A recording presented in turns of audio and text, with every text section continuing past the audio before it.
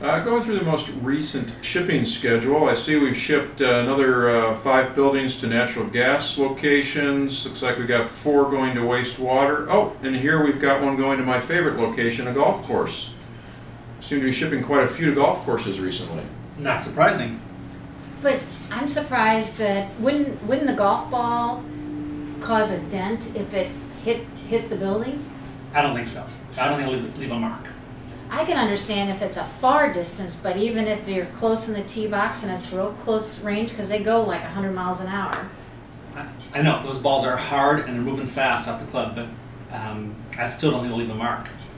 Well, there's one way to find out. I think we should do our own testing, so I happen to have my golf clubs with me. So why don't we go outside and test it on a building?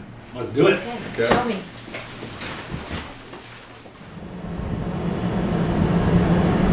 Nice things up. Oh, maybe no. Wow, what a shot.